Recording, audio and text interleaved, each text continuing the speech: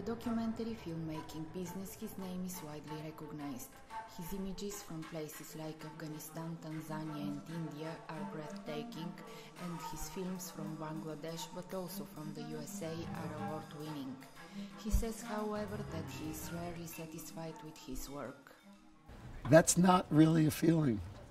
I mean, I can get the reason is there's always another film to do right away. So when do I feel satisfied? One of the biggest satisfactions, and this is actually something to do with teaching, the way the workshops work here is that at the end of the week, everybody shows their stuff.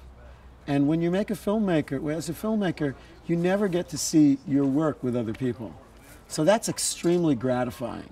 And that's really satisfying to sit there and watch people. So when I do these workshops, like say in Uganda, and we'll have 10 students and there'll be 10 films at the end, and we'll bring all the people from the NGOs who the film are about, and they'll come and see it. That's extremely satisfying, but that's very unusual. That's not being satisfied with your work itself. That's just having another kind of a communal experience that we don't usually get. Over the last few years, his work is exclusively connected with NGOs around the world. I do believe that there's no need for poverty in this world.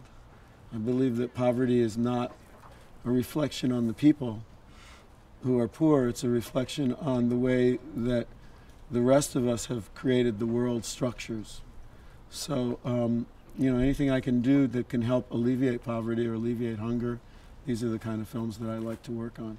I love to travel, and it's not just that I love to travel, I love a certain kind of travel. I'm much more comfortable in a developing country than I am in a developed place. I feel if I don't get someplace where life is really the way it's been forever throughout human history, if I don't do that at least once a year, I feel totally unmoored. I feel totally disconnected from the world. So, you know, if you want to be in those places, well, what kind of films can you make in those places? Bill speaks perfect Greek and never hides his origin. Οι γονείς μου γεννηθήκαν στη Νέα Υόρκη. Και γι' αυτό μιλάμε για γιαγιάδες και παππούδες, ήρθαν από τη Λίμνο, η οικογένεια της μάνας μου, από τη πόλη, όχι, από τη Σμύρνα, η οικογένεια του πατέρα μου. He's a third-generation Greek-American and lives in LA. In early 70s, he returns to Greece and spends several years here. During that time, he's a part of the team of Theo Angelopoulos and works on the Alexander the Great movie that goes to win the Venice Golden Lion Award. Europe is pretty developed. I mean, I've always wanted to go to Albania. I have to say, that's been one of my, it's almost too late. I wish I had gone there many, many years ago. You know, I wish I'd, you know, while Hoxha was still there, or that's what I really wanted. I felt that Albania was a place that, at least through the early part of the 90s, you could walk into Albania and it would be like walking back 4 or 5 centuries. So I regret that I didn't get there in time. But I don't know, Europe, I mean, I love Greece. I love Eastern Europe. I find it very interesting and I'd like to be there more. But as far as development work, I suppose there's microfinance, there's microcredit projects that are there that I could do something about. What part of filmmaking is his favorite? I really love the shooting of the films. You know, I really love the travel and the shooting of the films because that's when you meet the people. That's when you're having real experiences. I can't say that I like being in a dark room editing. Although I recognize that that's the very important part of the film. That's where the film is actually put together and where it makes sense. The first 20 years of my career, I didn't, well, yeah, over 20 years, I didn't do any editing myself. I would work with other editors. I worked as a cameraman, would deliver the footage. And, you know, with the advent of Final Cut Pro, and not even the first version, it wasn't until Final Cut 2 that I said, oh, I see a potential here.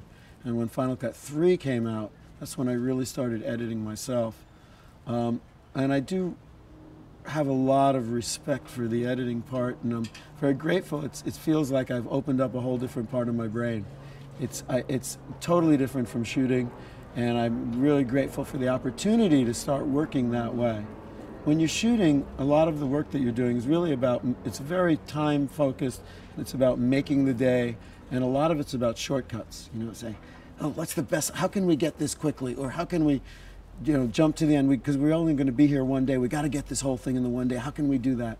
And so that's a certain part of your mind that, you know, is very exciting. It's kind of like dancing, it's kind of like playing music, it's you know, on the seat of your pants, and there's an excitement to it. Editing, there's nothing like that in editing. Editing, there's no shortcuts. You have to, you know, the one rule of editing, and it's so hard teaching students, it's so hard teaching the many people I help, is applying your ass to the chair. I met Bill Megalos at the main media workshops, where he teaches for more than 15 years. The main lesson I've learned from Bill on a technical side is that when you're shooting handheld, you always want to be on a wide angle. That kind of blew me away right there, because if you're shooting telephoto, your shot is going to be much less stable. But if you actually get in closer and set your lens to a wide angle, your shot's going to be much more stable. So that right there solved a lot of my problems. I think the most important thing is probably to be prepared.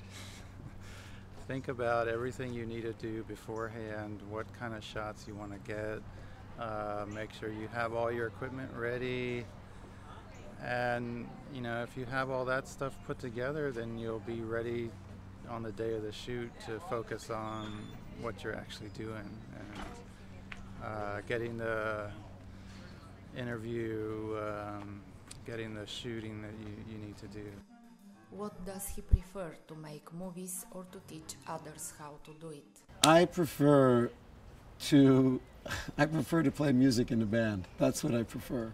But the fact is, I like both of them. If my life was just one without the other, I wouldn't be happy. I find that there's 6 or 7 of me.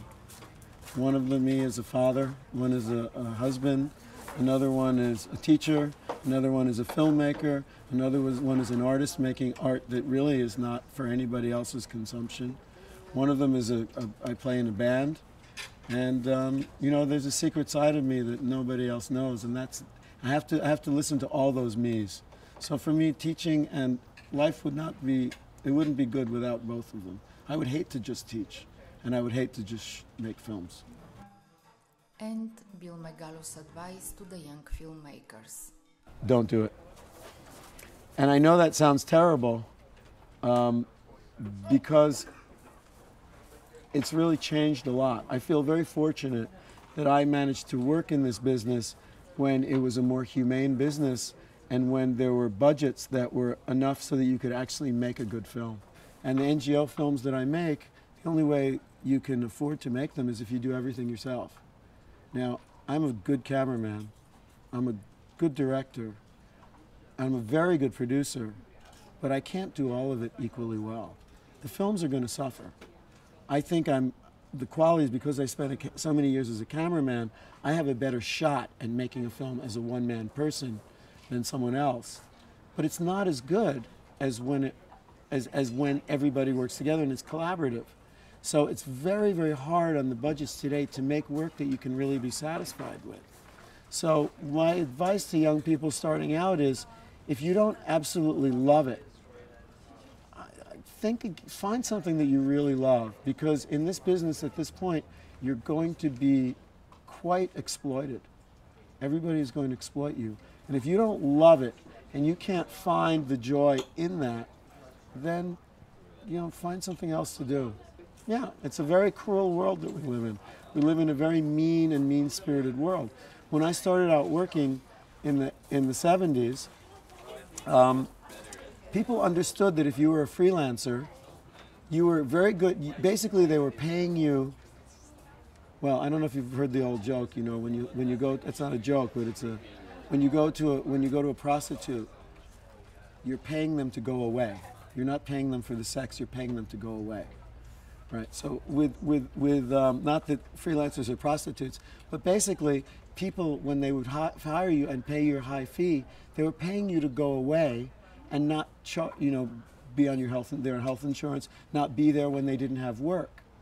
And so because of that, the rates were enough money that you could live on them.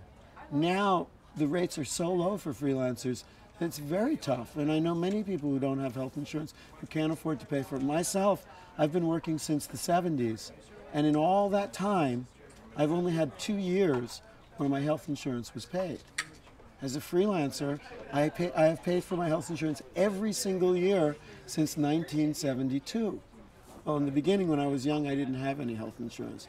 But once I had a wife, and once I started up, so starting really in the late 70s, for over 30 years, I've paid for that. Now, as a freelancer, I have to make all that extra money. So now it's a very, I say to people, my worst client in the 70s and the 80s treated me better than my best clients today.